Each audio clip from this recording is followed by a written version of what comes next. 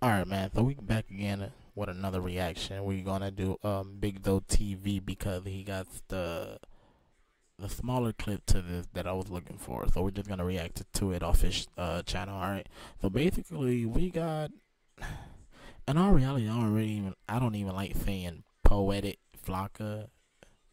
I mean, if you want to say anything that's poetic about him, I'm assuming his stuttering and how long he takes just to say one word. But nah, so we got not even gonna say poetic. We got Flocka because all he's doing is flocking out the mouth. Basically just saying Kendrick Lamar didn't do shit for LA. Like he ain't bring nobody together type shit. Like I didn't know that was the whole point of Not Like Us was to fucking do something for LA. I didn't know that was supposed to stop the violence or some shit. I thought it was a rap beef between uh a LA nigga or a Compton nigga versus a Toronto or Canada nigga. But then again, we got the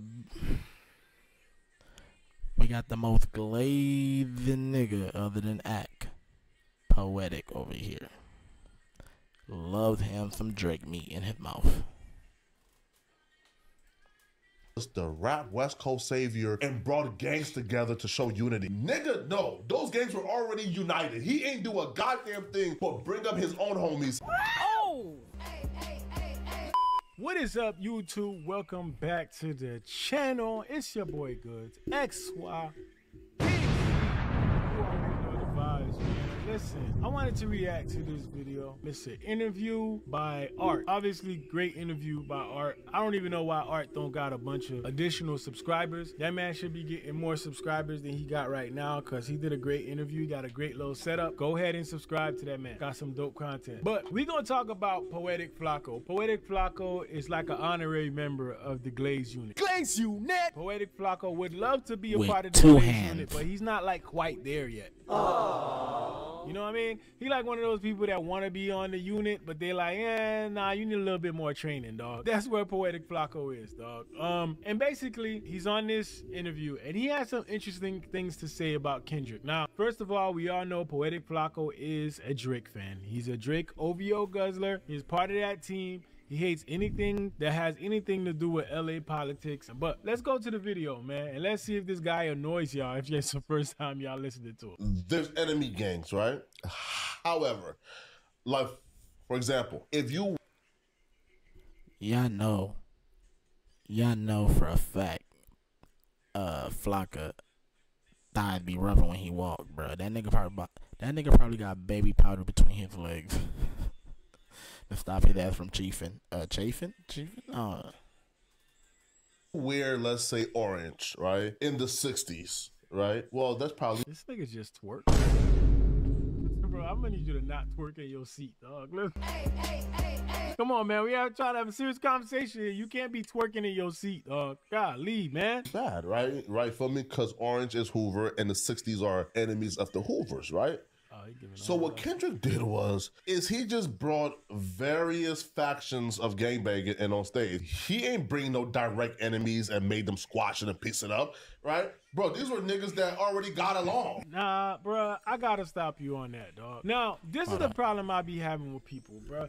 People be looking at things from the surface and they don't really dig into what they talking about. I understand the point he's trying to make. He's basically trying to say that Kendrick did not piece up LA gangs. Kendrick did not bring gangs together. Kendrick did not do any of that. Now, the problem with that is that's not what Kendrick said he did. Yeah, see, I was just about to get onto that right there. Because I was finna say, like, bro, Kendrick literally just did a pop out. Like, it's like a fucking block party. It's like a fucking house party, nigga. Whoever said, when the hell did he say, hey, I'm doing this pop out to protest for the peace or for the violence that's going around? That never came out of Kendrick's mouth. That was never the whole point. If you think about it, when Kendrick did the fucking pop out, bro, it's like a fucking block party. It's like a house party, bro. Like, you get me? Like, hey, bro, like, listen, bring your own liquor type shit, nigga. We out here, we vibe, and we gonna be listening to not like we're gonna be listening to a couple of my singles, the this and the third. That's what I got from it when he did the pop out. It wasn't to tie no flag. It wasn't to like no. To be real with you, instead of Flakko talking about he ain't do nothing for the youth, you should have just been talking about YG when he did the what was it, the peace walk. When they were just walking around, that's what YG literally said he was doing. It was a peace walk or a gang walk or some shit. You feel me? Like flag tie. He said that himself. Meanwhile, Kendrick just said, "Listen, we having a pop out, nigga. Pop out." Stupid. Kendrick never came out and said this pop-out show is about uniting gang members. Where the fuck y'all getting that information from? This is why people like this is dangerous, bruh. People like this is dangerous for media, any type of commentary, because you literally just sitting here saying this shit as if it's fact. Kendrick did not say that this was what he was doing. Was that the visual perception? Yeah, it was the visual perception because people looked at that show and saw the gang members on stage together, allegedly gang members, saw them on stage together, and they assumed that this was, hey, look. All right, like he said, assume gang members. You feel me? We just gonna run it with that. But if that's what you want to say, isn't like fucking 95% of the whole state of California is the gangbang? Matter of fact, put it this way: isn't like what 95% of California is a gangbang state? Who is like who the hell lives in Cali that's not affiliate? I'm pretty sure there's a lot of people, but you're basically, just because you've seen a whole bunch of affiliated getting on the stage with Kendrick, so you instantly took that as in, he was doing a protest, he was doing a peace test.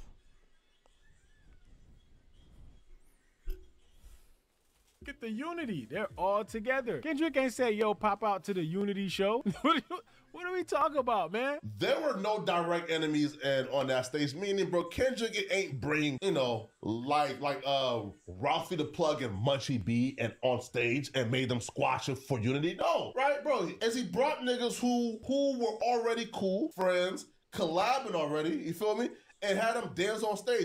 Oh! But Kendrick Lamar painted this into, yo, we're doing a unity for LA. Bro, y'all hear this shit? Kendrick painted this into we doing a unity for LA? When did Kendrick say that, dog? When did he say that? This is the problem I have with people, man. When did he say that? For you to assume that this is what this show was about. You can't say it because he didn't say it. The nigga never said anything like that. This was a pop-out show. Yes, it was on Juneteenth. Yes, but it was a pop-out show. It was not marketed as the LA gang unity show. So where are you even getting that from? But obviously, this is the angle that you choose when you want to create your narrative and create a different talking point. You create this angle to make it seem like he was doing a show and calling it something that it ain't. Yo, bro, I'm solving the gang violence. I'm solving the gang beefs. But not one beef was solved on that stage, bro. That never came out of his mouth. Oh my God. I can't let you say that. Thank you for the pushback, bro. Please push back on this, bro. I know this is the largest shit, but please push back on this, dog. Whether you fix roofs, move boxes, or light up the room, Google Local Services Ads makes it easier for Dog, please. He didn't say I'm solving gang violence. I'm solving gang. No. The representation matters, Flakko. Like yes, it does. That's how shit change. That's how you shift culture. But those are our friends, though. That's how you shift culture. There's a reason why outrage marketing happens, right? Okay. Because they want to test the temperature. They want to see if people still care about this type of shit. I'm getting distracted. My bad, y'all. Y'all know I get distracted, but what the hell are those, bro? What the hell? What the hell are those shits Flakko got on his feet, bro? Marketing works. Regardless of what you think, marketing works. Okay. Presenting on a stage like that with millions of people watching, millions of people or thousands of people in attendance is important to see that representation that that those color can exist together on stage, regardless if it's deep, if there are guys who are deep in the streets. It could be that, yo, you have a prominent voice in LA or in that culture or in this game, you know, pull up. Is that possible? Can y'all make this happen? Yes, all right, cool, you can come. But if you are in LA and from LA, then you already know that those colors can exist because people are friends and on that stage. I mean it, right? Like, it doesn't matter if you're a Crip or your blood. Listen, right? I mean, we don't know that though. No. See, look, right? Look, it's the people who are outside of LA, I guess, will somewhat like confused, but bro, listen, right? So look. There are Crip factions, right? Who hate each other more than like here, right? I swear this shit that be pissing me off with Flakko, bro. The nigga sound like a fucking 10-year-old trying to tell you a story. It takes forever, god damn it. Nigga keep saying bro. Yeah, please get to where you get into, dog. You done took like 15 turns. And you taking these turns, but what you saying not really making no sense, dog.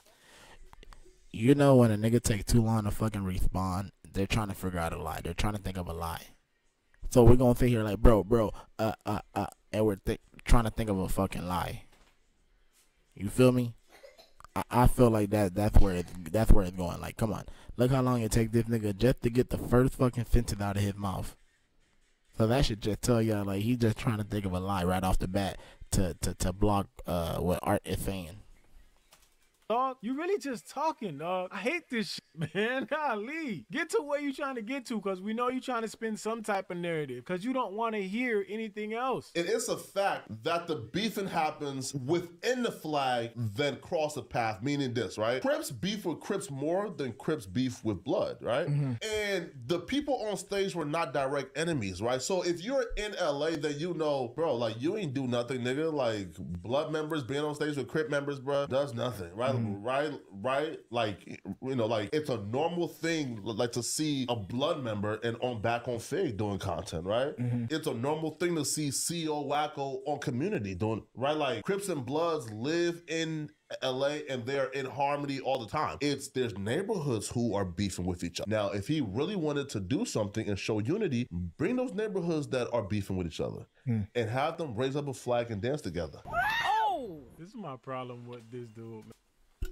My bad, though. I don't mean to keep cutting you off. But, Flakko, if you want to twerk on a nigga, just say you want to twerk on a nigga, bro. That's, at this point, that's what it just sounds like. You just want to twerk on a nigga.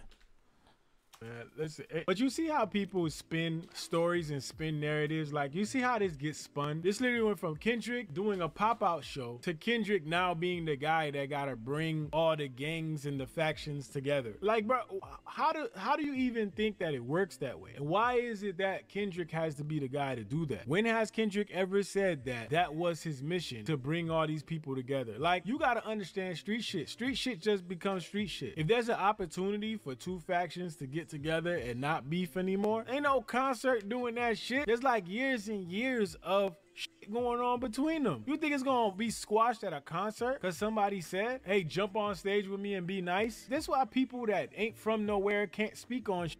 Because you start saying dumb shit like this, Flakko, you sound real stupid right now and real green behind the ears, dog. He didn't do that. So what he did was, though, and he did the safest PR mastermind manipulation ever by bringing random gang members on stage and having Art think, oh my God, Kendrick Lamar. This nigga just too infatuated with fucking gang members at this point, bro. That's just what I'm getting from it, bro. Like, you literally trying to take this nigga pop out to a fucking, trying to turn it into a protest. Like, he should have been protesting. He ain't protest. Like, how do you do that?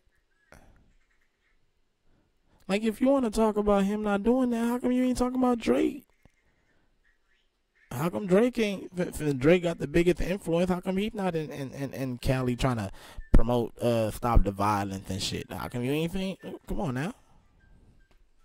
Shows that this can coexist. Nigga, we been knew this. Niggas wasn't beefing, right? They're all friends and cool. But Kendrick Lamar, bro, you see, yo, and this is why, yo, before this battle happened, I said, yo, Drake about to watch Kendrick because Drake is just too crafty, too smart, too manipulative. I dare you to let me build you a completely free e-commerce store not knowing that Kendrick Lamar was the Antichrist himself. Because the shit that he's pulling off on you niggas, man, is crazy. Because how do you... Who is you niggas? Look. Poetic must think that he's talking to a fucking 12-year-old or a 10-year-old. You're basically trying to brainwash somebody. You're trying to spin the narrative. You're trying to paint a picture that was never painted. Like, dead ass, bro. Like, I don't know where art from. So let's just say, for example, I could be wrong, right? Let's just say art is from Cali, and he knows all the politics and everything, right? Right? It would have been too hard to convince him on what you're trying to say. Like, Kendrick didn't do that, this, like, he didn't do this or the third. And that's why he said, bro, it was never supposed to be a protest piece. He did like I said, it was like a block party, house party type shit, bro. Nigga, I'm on stage feeling myself. Y'all hop up on here too, nigga. Come do some crip walk, some blood walk, some affiliated type of walk type shit. You feel me? Like, come do all that. But if Poetic was talking to a small-minded person or a 16-year-old, 17-year-old, you could probably convince them, like, yeah, you're right. He didn't really do that. That already happened. No, bro. No. Listen, bro, what shit? The truth? Bro, listen.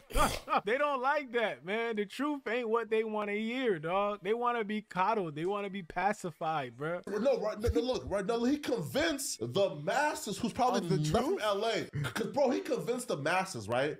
The 100 million people watching that Amazon stream, bro, he convinced them that he was the rap West Coast savior and brought gangs together to show unity. Nigga, no, those gangs were already united. He ain't do a goddamn thing but bring up his own homies. And what you missing here, dog, which is the biggest piece of this, is that Kendrick probably got real connections, real relationships with people that he grew up with. This is the difference that you don't see with the Drake. Who the fuck Drake gonna bring on stage? All the OVO niggas?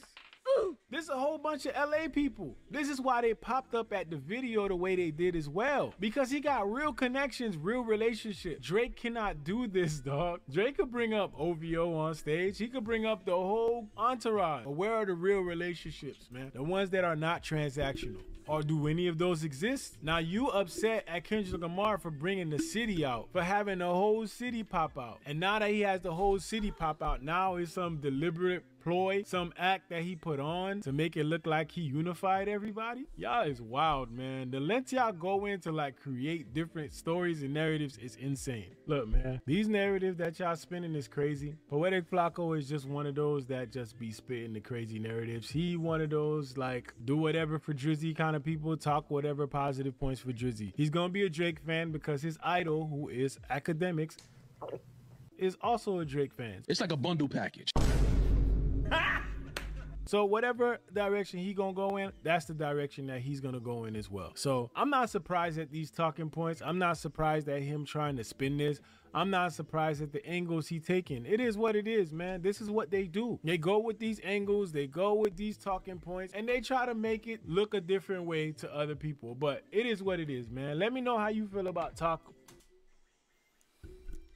Alright, man. I hope y'all enjoyed the video, bro. Like I said, I couldn't find the original, so I had